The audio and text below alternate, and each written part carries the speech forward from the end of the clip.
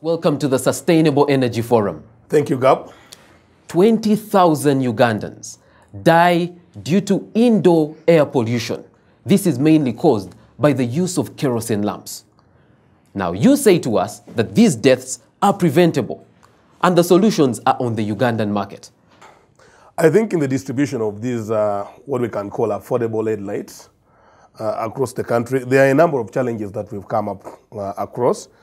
Though we try, to find solutions to really try and get these products to the masses down there. Because normally we find problems when it comes to distribution. There are certain areas which are not really accessible. For instance, there is a village in Kerosene where you have to park the car at a trading center, and then going uphill, you need to just trek there. So it gets a bit difficult to penetrate such areas. And then most of the people we speak to, there has been a general bad perception about solar. That some people say solar doesn't work because there are products which were previously distributed in the market and then they kind of failed. So it's getting very difficult to put the faith in the people that these products actually work. Yes, but it is solar. It has got to run on the availability of the sun. Now, if the sun is not there, will I stay in darkness? Why not go back to my lantern that can give me light whether there is sun or there is no sun? Actually, what happens to the solar is that it does not mean if there is no sunshine, then you're not going to have light. These, I don't think it's in very rare cases where you'll find, say, 3 days running and there is no sunshine completely. These polycrystalline panels are designed to be able to receive the energy from the sun, even if the sun is not bright enough. So when you have a full charge today, depending on how many hours, like most people in the rural areas use these systems for about 3 hours, he is able to use that lantern for up to 2 days. And remember, there are settings where there is a bright setting, and then there is a lower setting, and then there is a least setting.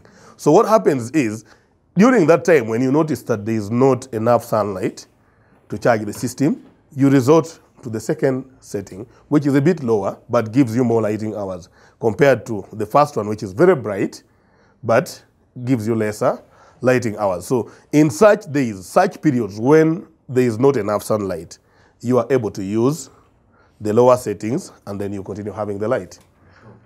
I have a feeling that people can change or shift from paraffin lanterns or turnover to the energy-saving gadgets or lamps. But I heard him say, when you go to Kerosene, you have to park your car down and go up. Up there, people are there, and they can use these lamps. Okay. They have lived there. Yes. And I would like to say, kindly sensitize these people to the use of those gadgets. After you've given an old woman in Kerosene this gadget with wires, she has never been to school, how do you expect her to use it? Actually, what we do is we have, you say, for instance, Uganda as a country is a very wide place, very big coverage. So what happens is we have a team that goes to the areas, and then we have people that we train from within the areas. So there is this initial training that is given to the old woman in the village about how to use the gadget.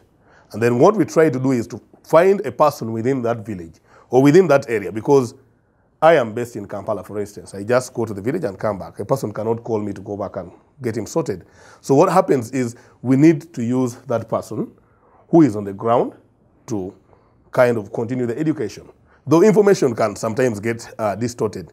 If I say hello, and then by the time the entire audience finishes saying, they're saying hara. So there's that information distortion which causes the problems. And that's why at times you'll find a customer calls you and is complaining that the product is not working. But when you actually ask how they're using it, then they say, you see, for me, I put my panel under the bed, and then the thing does not light.